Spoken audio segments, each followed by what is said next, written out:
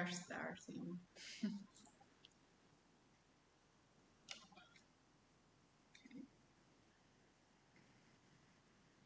Okay, so we are live now. Okay, so let's start. So, hello, ahojte, hello to everybody. Is it possible to hear me well? If yes, please leave the comment on the bottom of this live stream. I hope so, yes. And now I will switch to Slovak language. Dnešné podujatie Univerzitného technologického inkubátora STU bude historicky prvé, ktoré uskutočňujeme v anglickom jazyku. Takže prejdem rovno do angličtiny. So welcome everybody to the first live stream of University Technology Incubator of STU for a very first time in English language. The main topic is the biggest mistake in business and how to face them. I'm Andrea Miklasová, and together with me is here my colleague Livia Sokolova. Hi. And our speaker Brian Jakubec. University Technology Incubator STU helps students, alumni, and their teams to develop their project or startup to the next level. Actually, we have opened the first program start for validate the business idea. But if you have the ambition to work in a startup, or you already have a startup, but you need the new member for your team, please don't hesitate to fill the form on our webpage, incubi.sk, and on the main menu we'll find the section networking. If you have any questions during the speech, ask them through the Slido, and the hashtag that you have to use is Jakubec with the small letters, or leave the comment on the bottom of this live stream. So now I would like to specially welcome our speaker, Brian Jakubec, and introduce him. Brian is a native English speaker, mentor, coach, consultant, and strategic planner.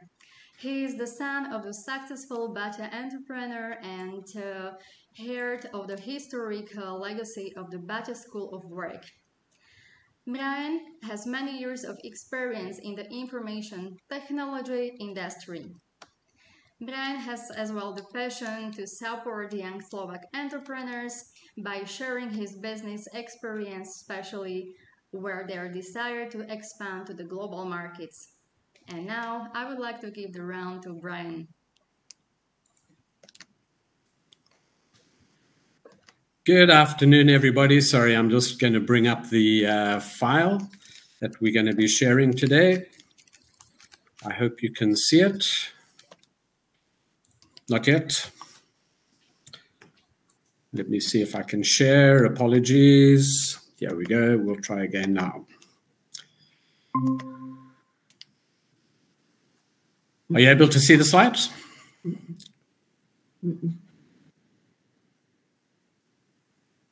You're able to see it? Sorry. Great, great. Thanks very much. Okay, so my name is Brian Jakubec. Thanks very much for the introduction, and thanks very much to the University IQMB to allow me to present. This is actually an interesting topic that keeps on coming up. So the last 3 years that I've been living here in Slovakia, I've been doing a lot of work with startups and incubators, and the same questions keep on coming up around the biggest mistakes in business. So that's the reason why I have chosen this topic. And of course, with the many years of experience that I've had in industry, I think I'll be able to share some interesting aspects of what business is like in the industry. So how did it all start? My dad, who is Czech, at the age of 15, joined the Baťa Corporation. And he was part of what they call the Baťa School of Work. He studied there for 8 years in Zlin. And after that, right before the start of the Second World War, he was transferred to Kenya in Africa. Bearing in mind that Thomas Baťa, who set up the organization way back more than 100 years ago, set some really, really interesting business principles. And a lot of those business principles are still valid today. And that's one of the reasons why I find the Baťa topic so intriguing, because of what was shared from my dad. And as I say, with the experiences that I've had in business, there are a lot of similarities that are experienced from all of that many, many years ago.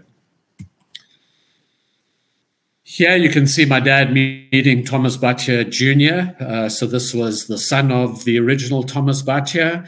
And my dad actually grew in stature from being a salesperson in the early part of his career in Kenya to eventually becoming what is the equivalent of as a chief financial officer for the Baťa region based in what is now Zimbabwe, and was CFO for the Baťa Zimbabwe organization. In those days, it was called Rhodesia. But that's how the influence of the business and Baťa came to my being, and how I try and represent similar sort of parts of my life and integrity and so on through the principles of Baťa. A little bit more about me. I have lived in Zimbabwe because that's where I was born. I was in South Africa for some years, completing my studies, and then started my career then. And through company relocations, was in the USA for a while, then United Arab Emirates, and as I said previously, the last 3 years in Slovakia. For more than 20 years, I've had the position of a director in a number of different global IT companies.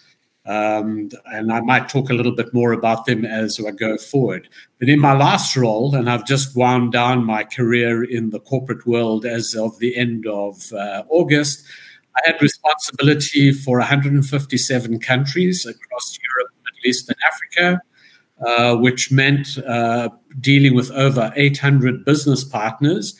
And in those business partners and countries, we were dealing with over 24 official languages. So I'm sure you can imagine some of the complexities that I was having to deal with in the role. And my experience has brought much of the same in the other positions that I had. So as an example, in the US, I had a global position, meaning I had worldwide responsibility for growing business, therefore multiple countries, very exposed to the details of many nationalities, demographics, etc. And that's what I've used as the basis for the discussions that we're having today. So let's start with business. The biggest mistakes that I keep on coming across through my career, and this has happened on multiple occasions, really is the focus on the poor choice of new markets. And I'm going to elaborate a little bit about each of these topics as we go through. So what do I mean by poor choice of market? This is really where the lack of market research has been done, and therefore companies have not necessarily really understood exactly the market that they're trying to break into. They're not aware of the market trends. In other words, they've ignored those. The big thing, and this is where I've had a lot of experience through my career, is understanding cultural differences. This really is absolutely critical, particularly in establishing global business.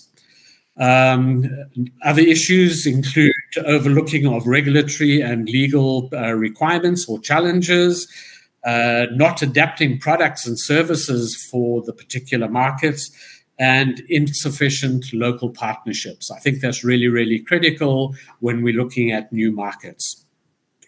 If I move on to the next topic, lack of specific goals and quantitative definitions, here really comes down to ambiguity in decision making. the inability to track progress, difficulties in performance evaluation, risk of overcommitting resources, and missed opportunities for learning. So again, huge areas of opportunity that is overlooked. So one of the examples that I've got on lack of specific goals and quantitative definitions is one of the companies that I was working for at the time, and I so happened to be based in the US at the time. They were running various projects. They never knew how these projects were running, whether they were profitable, whether they were running on time, the number of resources that were involved, and so on. So one of the first things that I did as the chief operating officer for that particular organization was introduced a project review board. Here, I took strategically important parts of the organization to form this concise board that we would review every project that was going to be implemented. Here we had the opportunity of reviewing projects, whether they made sense to even implement. And as a result of that, we managed to turn at least 85 to 90% of projects back into a profitable situation. And more importantly, 97% of them we managed to actually complete on time. So there's all sorts of ripple on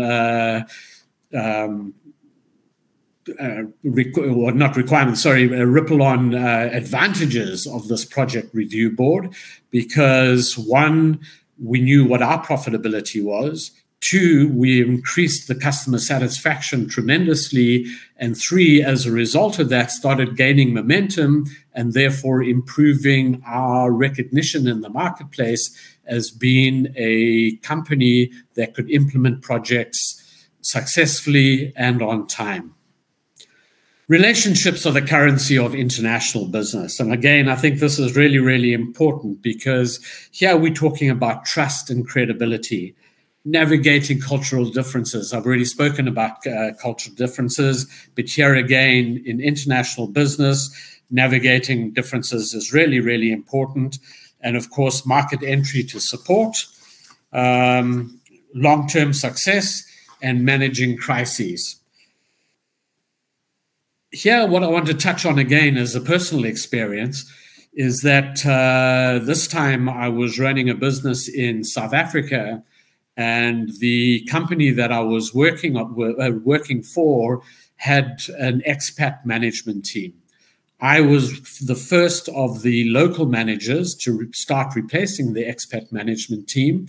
And what I uncovered pretty quickly is that what this company had done was gone to a strategically important partner, had basically employed all of their best staff at a huge premium in terms of salaries and so on. And yet the size of the business, as well as the actual staff that we were running, really could not be justified.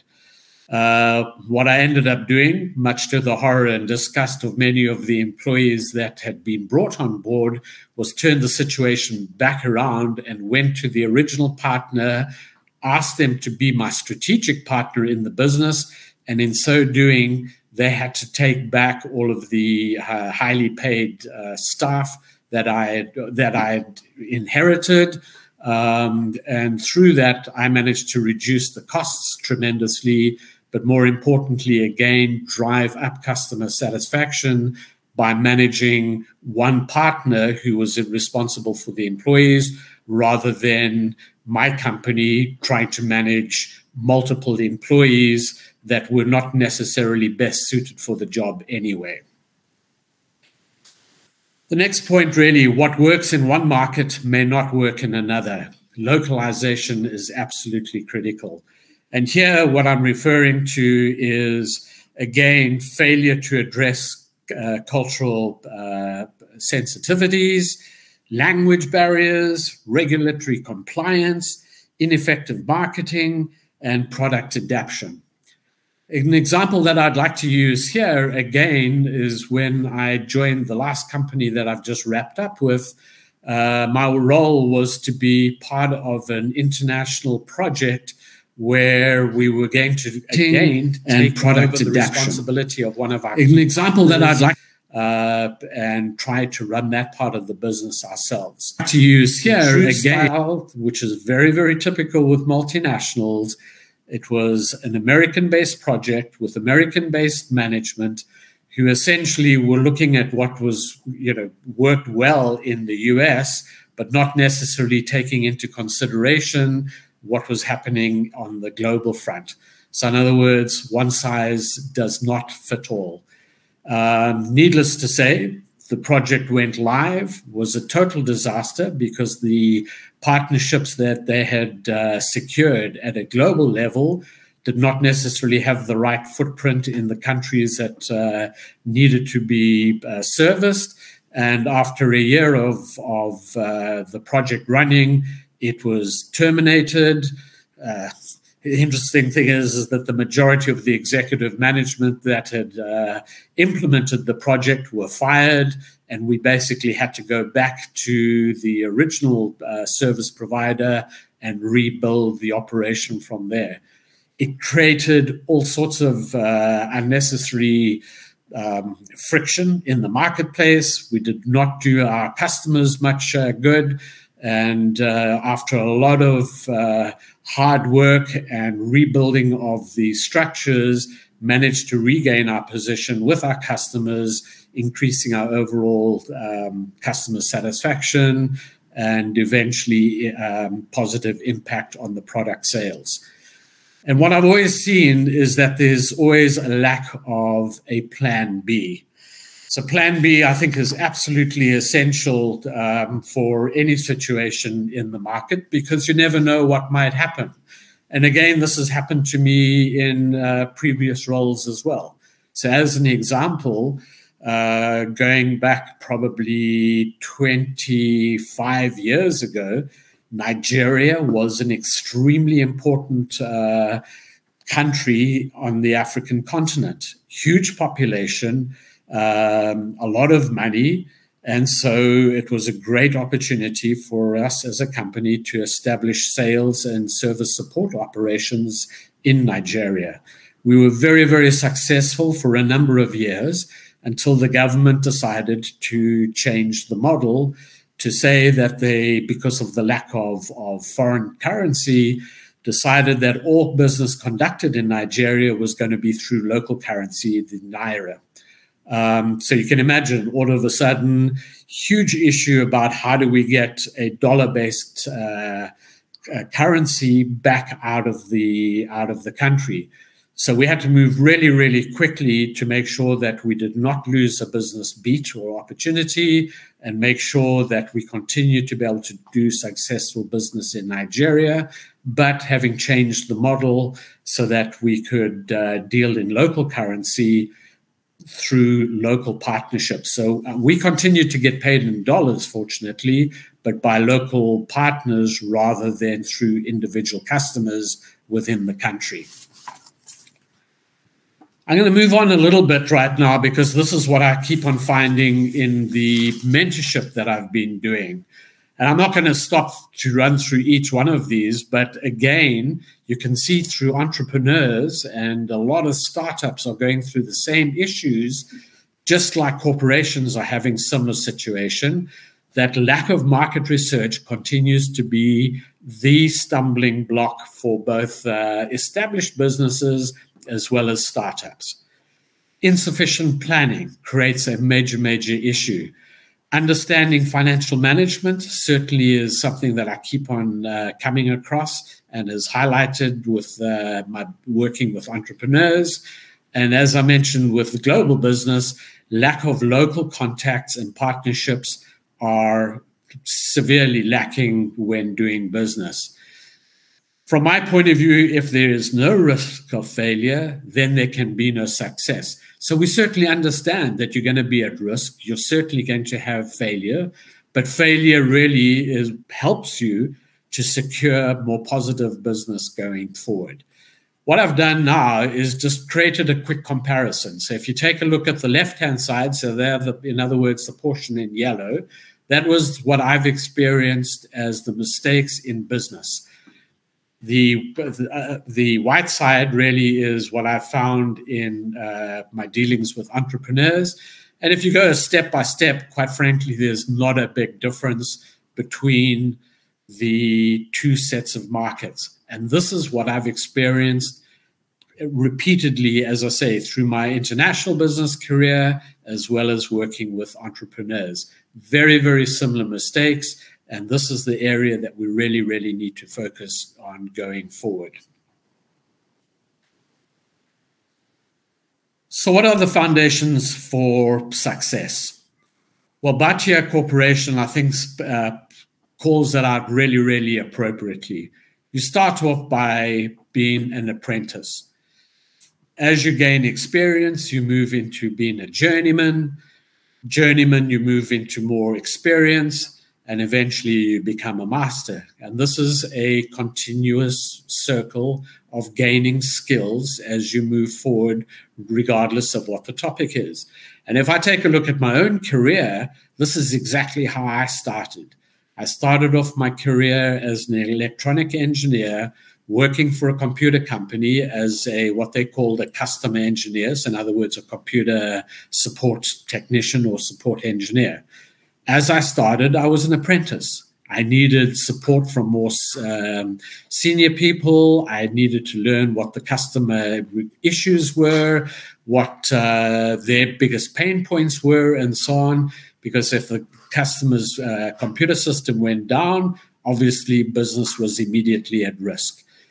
As I built experience, I therefore became a journeyman. Now I was able to operate more independently by myself, repairing machines, diagnosing, working directly with customers to make sure that they were satisfied when the system was actually down.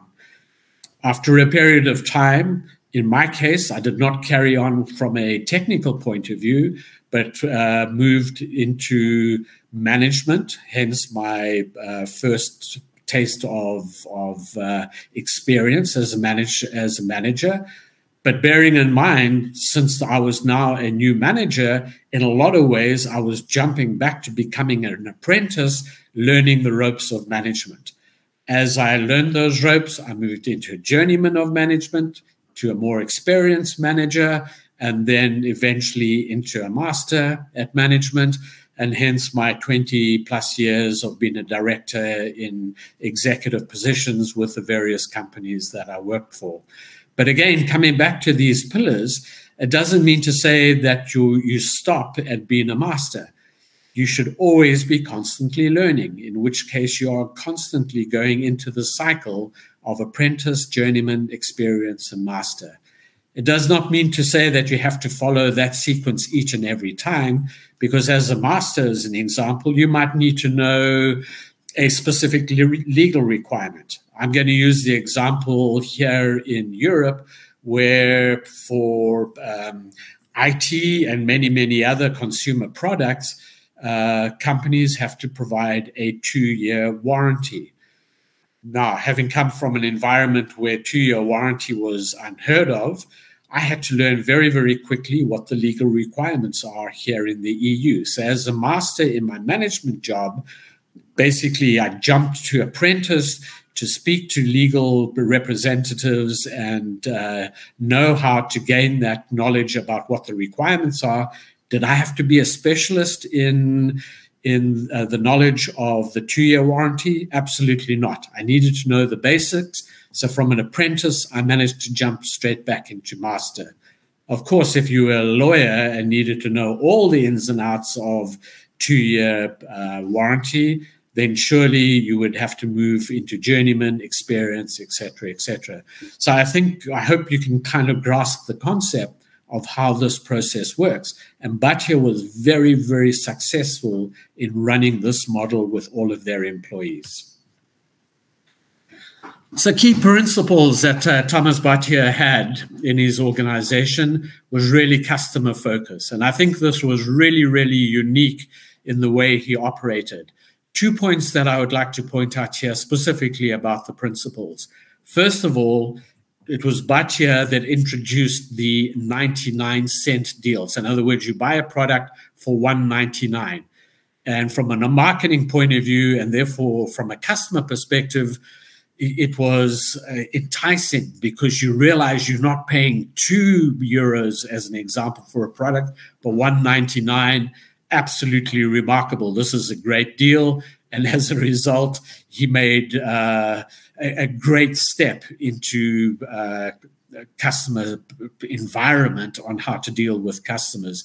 The other point about customer focus that was unique with his organization is that in the shops, when a customer came in and wanted a specific pair of shoes, their sales reps were taught how to gauge what the customer was looking for and not necessarily just bring out the one pair of shoes that the customer was asking about, but various sizes, various models, various colors, because there was a great opportunity for the sales guys to end up selling more than one pair of shoes because the customer was so intrigued by the other offerings as well. So a really, really amazing principle that he had with customer focus. Global footprint, well, I think it goes without saying. Over 100 years ago, the Baťa Corporation started in Czechoslovakia, and today, if you consider how many different countries they are present in, right across all of the continents, I think a great learning for a lot of current global companies that are out there. Efficiency and productivity. The interesting concept here, again, with the key principle, is that each individual business unit was managed as a total business. So the leather department bought in hides. They would have those hides, or in other words, skins, go through the tanning process.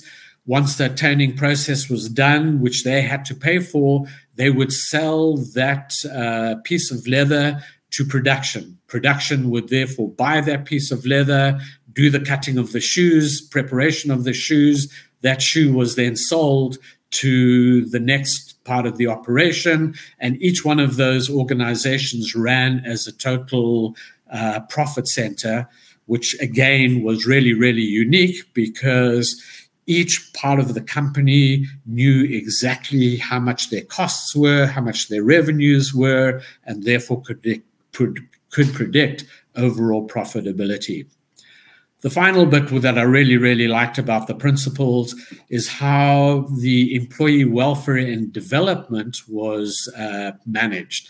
And probably one of the key items that I would like to bring to your attention here is that many years ago, obviously in the depression of the 20s, Thomas Baťa took the decision, even though there was an international downturn in business, rather than laying off employees, he insisted that all employees took a salary cut.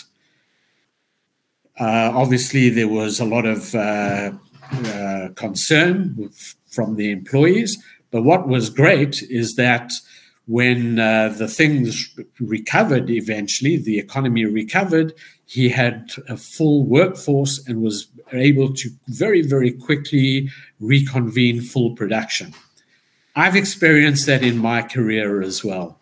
So going back to the 80s, there was a worldwide recession.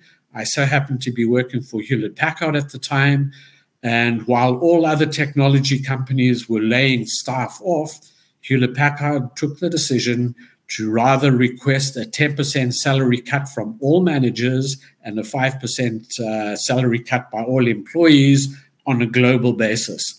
Now, this was regardless whether one country was doing extremely well, as an example, or whether it was in a country where the recession was really impacting severely. Of course, again, everybody was concerned, including myself as a manager. How am I going to pay my mortgage taking a 10% salary cut? Where was I going to get the money to pay for the weekly groceries, et cetera, et cetera?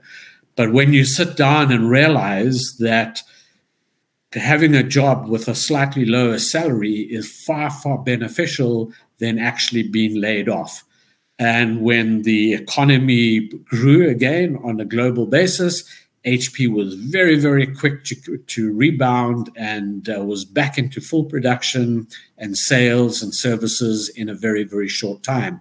Whereas their competitors were now having to go out, hire new employees, try and find talent, etc., and really, really not an easy process. And unfortunately, companies are still doing this today. As soon as there's a downturn in the economy, they are very, very quick to lay employees off. Yes, when the economy rebounds, they might be able to find cheaper resources and so on, but typically it takes a long time to retrain and get everybody back up to full productivity. And as a result, I'm a firm believer that is more is lost than is gained through that particular process. Okay, so for me, what has really helped me take the right decisions, and I'm not necessarily going to go into each one of these key topics, but I think it's absolutely critical in business to have a high level of integrity. From my own point of view, I prefer to work in a team rather than individually.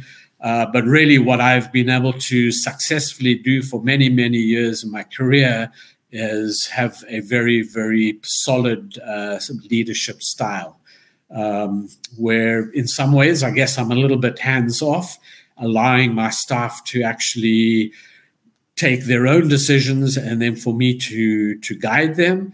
But what that brings certainly to them is accountability. And I think this is really a critical part of overall success that, for me, has been the solid pillars of great management. And I use that through my process of mentorship as well. What I'd like to do now is just talk a little bit about the differences of conducting business in the various countries that I've operated in. Everybody likes this idea of breaking into the US market. And yes, for very good reason, because the advantages of doing business in the US is that it is a large and very diverse market. The access to capital and funding is enormous, particularly with venture capitalists and so on. And they continue to be particularly strong when it comes to technical innovation. I'm not going to go through all of the rest of the advantages. However, what people don't realize is just how risky business can be because of the highly competitive environment that the market is.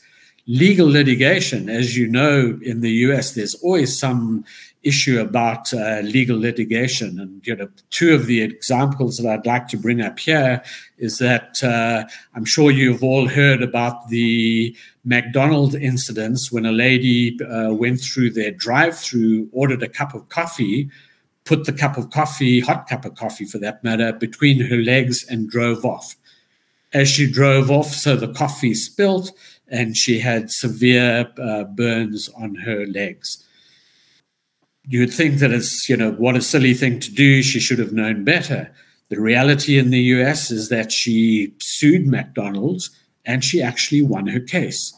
And so, it's really, really difficult from a legal perspective to deal in the US.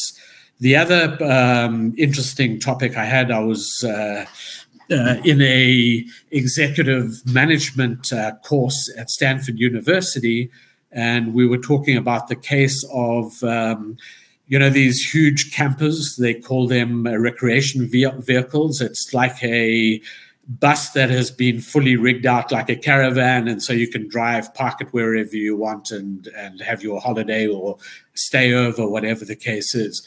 But in this particular case, the driver was driving, he got tired, he realized that there was the, and I can't recall what they call it here in Europe, but basically speed cruise or speedo cruise, where, when you're at a certain speed, you can push the button and the car, or in this case, RV, continues at that particular speed. Well, the guy did that. He set the speed and thought, okay, now this is it. We are comfortably traveling at whatever speed, kilometers an hour or miles an hour in the US, and decided to get up out of the driver's seat and go to relax in the back. Of course, he had a major accident.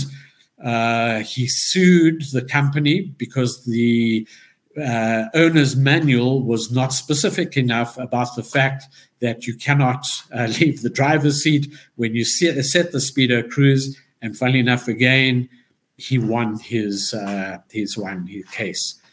Market saturation, obviously, is also a huge risk for business in the US. And that's the one thing I would say about any company trying to break into the US market. You may have the most creative idea in, say, here in Europe.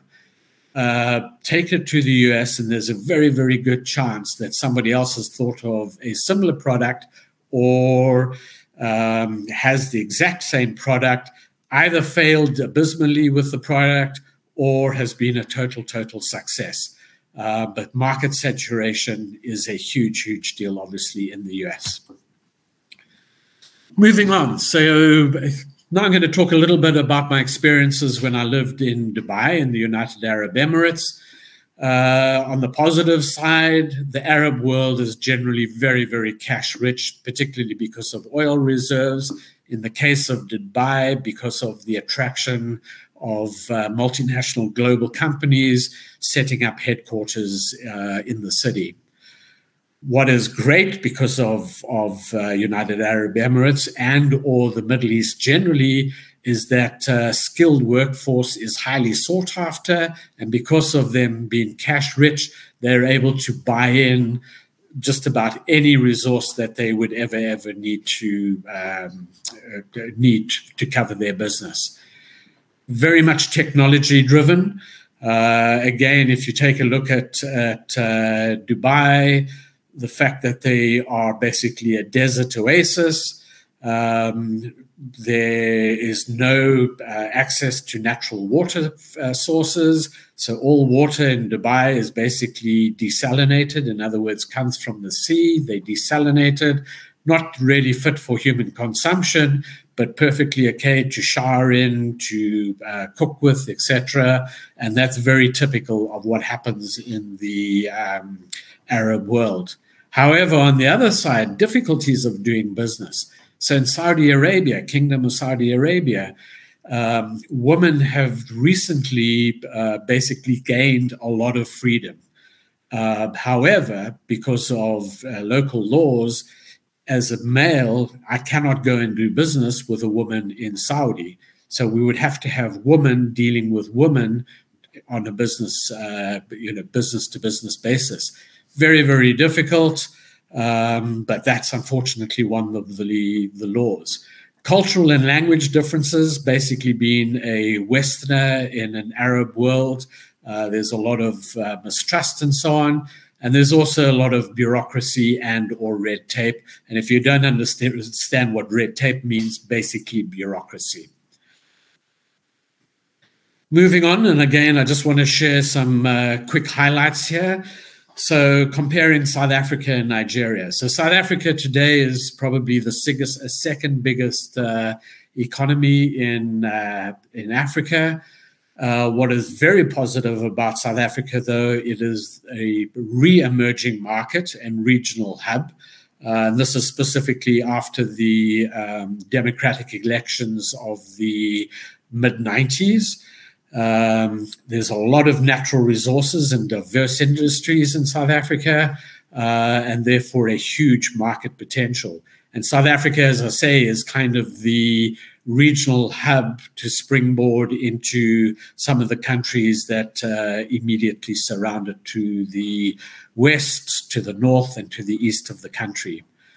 Nigeria, on the other hand, access to capital is a major to As I've mentioned previously, they changed the laws because of the lack of foreign exchange, and therefore to deal with Nigeria in local currency makes it almost prohibitive from a global perspective. There's always issues in Nigeria, unfortunately, with the electricity and power supply. Most industries run off of generators, because of the fact that the electricity source is just so unreliable. And of course, it is a very, very well-known issue, and I'm sure you've probably received personal emails about opportunities of big business and, sign up and we're going to send you this huge amount of cash directly to your bank account. Bribery and corruption is rife, unfortunately, in Nigeria. Finally, I wanted to touch a little bit about doing business here in Europe, and I'm sure you're all very, very familiar with it. But, some of the positives: Europe is a large and diverse market. Generally, there's a very highly skilled workforce here, and again, stable political and economic environment. Yes, there are some issues that we're experiencing right now, unfortunately, with the war in Ukraine, but typically fairly stable from a political and economic perspective. However, the threats for doing business here, very, very complex regulatory environment. There's differences between EU and non-EU countries, as an example, therefore varying customs regulations for imports and exports. Of course, we all know about the UK now that Brexit has finally taken its toll and so on. So very, very complex in terms of doing business across Europe. It's a high cost of doing business as well. Because of the highly skilled workforce, it tends to be expensive to do business here as well. And very similarly to the States, because of the skill levels of creativity of entrepreneurs and new products and new technologies that are emerging from Europe, a very, very competitive marketplace as well. So in conclusion, entering an international marketplace is thrilling, but very, very challenging.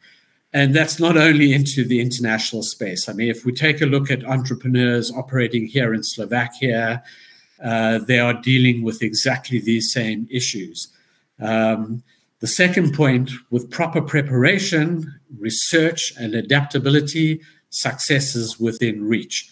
The biggest issue that I've come across in dealing with business on a global basis and at the entrepreneurship level, even locally, the biggest single thing that is lacking is a business plan.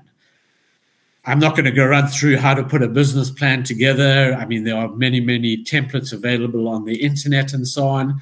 But, what is highly critical in a business plan is understanding who your market is, what your competition is doing, what your go-to-market strategy is going to be, etc. And so therefore really focus in on those areas in terms of building or expanding your business. And remember, the world is your oyster. So go and conquer the global market, because it's certainly there to be conquered. Yes, there are some difficulties, but if you have the right creativity and the right drive and determination, business can certainly be very, very successful through that particular process. And with that, I'd like to thank you very much for your attention. As you notice, Slovakia is now my new home. I'm really, really enjoying living here and certainly plan to live here for the remainder of my years. And so thanks very much again for your interest and participation, and feel free to reach out to me if you would like to discuss any business topics. And with that, I would like to finish the presentation. Thank you very much.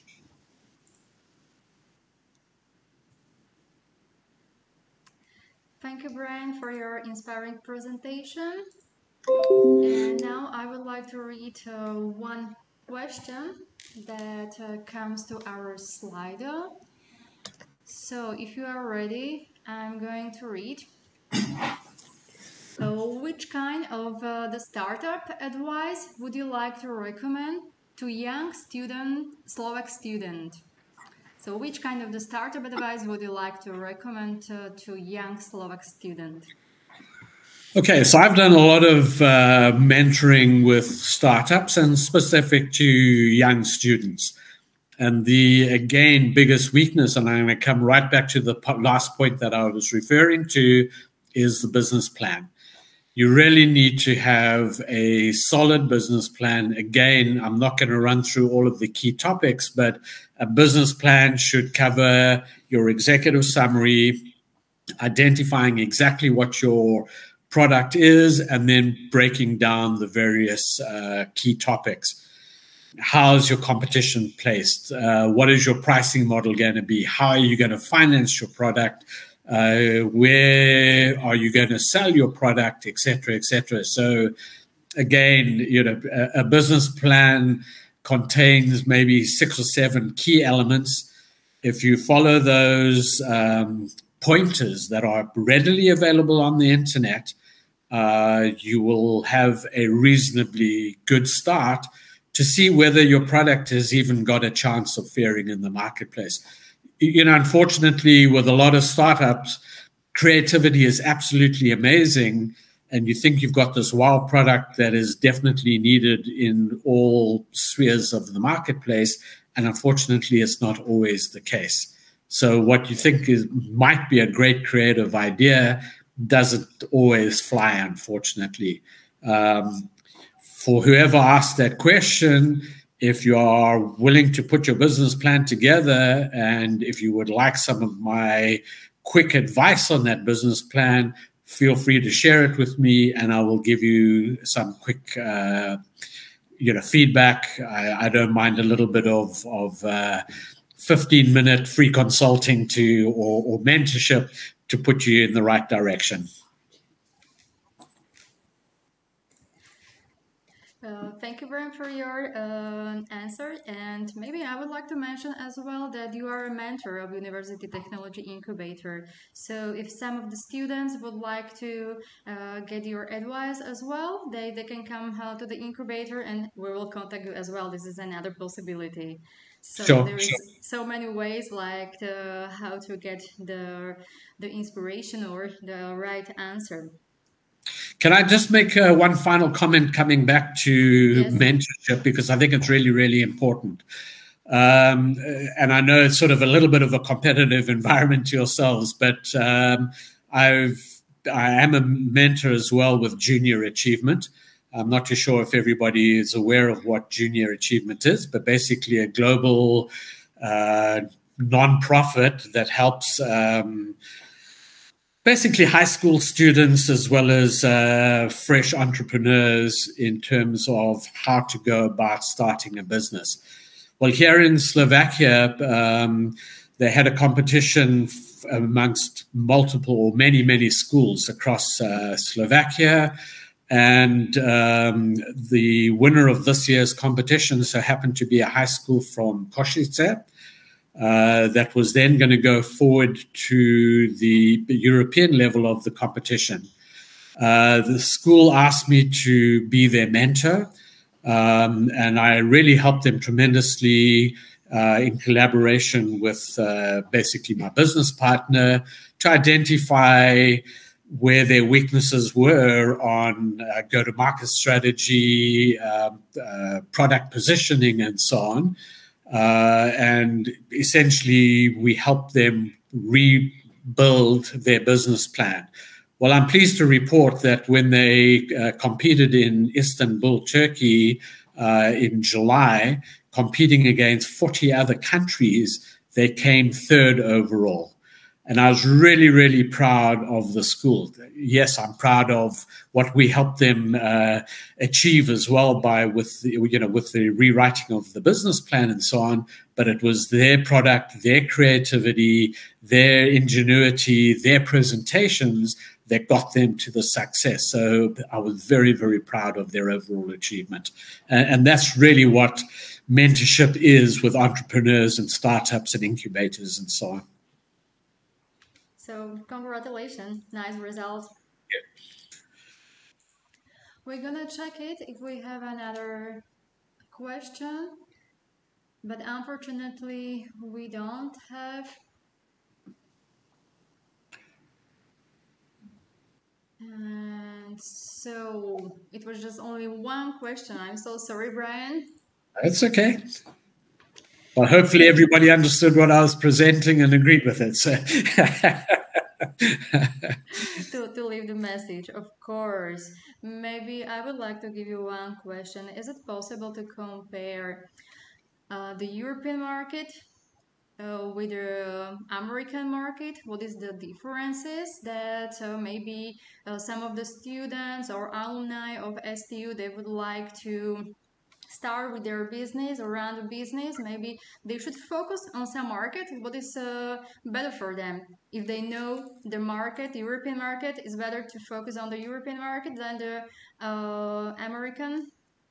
Well, I think it really depends on the product and how they're trying to position the product. I've been working with a particular startup right now that is wanting to expand beyond Czech Republic, Hungary, Poland, and Slovakia. So in other words, into the rest of the EU markets, which is probably a good place to start, just to kind of understand the differences. But let me tell you, even focusing on just EU countries, there's a lot of complexities that go with it. So if there's those complexities in the EU market, you can imagine what it's going to be like in the American market. As I said previously, if you thought of something here, there's a high likelihood they've thought of similar there. However, having said that, and I don't want to be negative about the American market, because as I previously said, if you take a look at venture capitalist or capital availability, absolutely enormous. So if you've got the right product, the right creativity, and you can get to the right people, they can help you break into the American market really, really easily. And, we've seen that a number of times with Slovak companies. I'm not too sure if it's a Slovak or a Czech company that recently came out, when I say recently, in the last sort of 9 to 12 months, with a software app that Google themselves found really, really intriguing and ended up buying. Well, it took those guys from, creativity, never ever thinking of what was going to be available for them in terms of financial world, all of a sudden to be multimillionaires. And, those opportunities are certainly there. There are a lot of companies likewise that are, unfortunately, in my mind, somewhat exploiting Slovak creativity by feeding information into, and it's not a political thing, so don't get me wrong, but feeding into the Arab world as an example. So basically exploiting young talent for the benefit of the Arab world. For me, I think there's so much creativity here. There's so much opportunity to help build the Slovak economy that I'm a firm believer of, let's not lose this talent to the broader world, let alone to specific countries. We need to try and retain the talent here to help build the Slovak economy. I can't do it by myself, but I'm an absolute 100% advocate of this is what the country needs. For a population of 5.5 million people to have so much talent, whether it be in entrepreneurship or in the musical world or the arts or whatever, I am absolutely blown away with just how exceptionally talented Slovaks are. And again, we need to retain that talent here. Okay, thank you very much for your speech and about the Slovak people and the creativity. Maybe the last question, a little bit directly to you on your personality. What do you like the most in Slovakia? Wow. Okay. There's.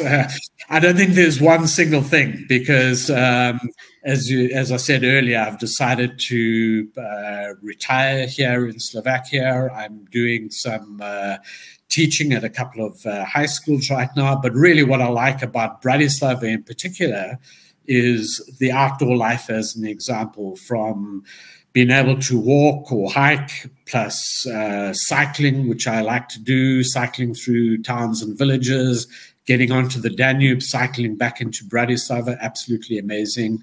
The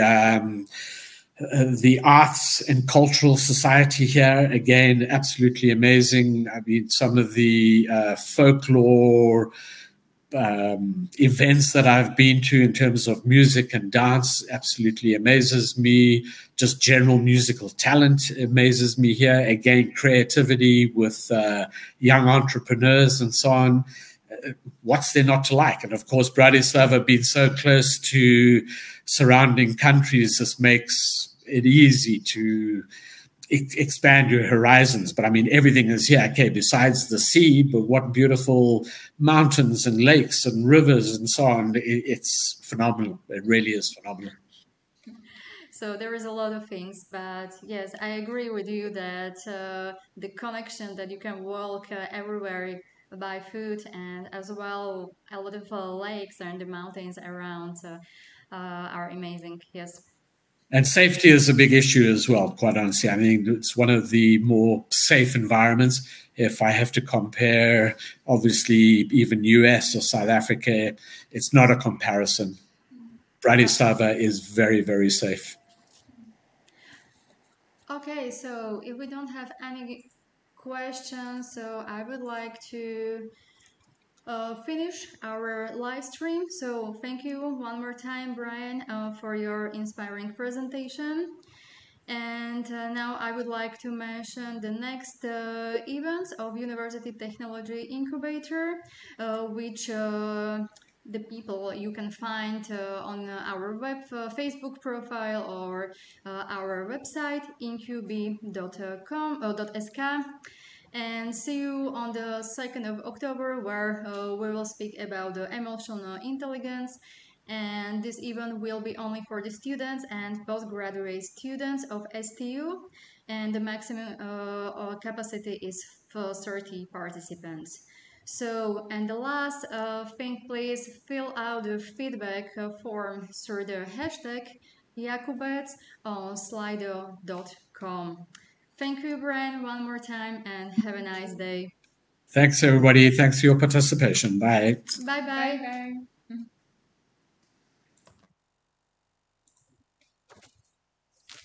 Už som tam videla len 4, že všetci odchádzali.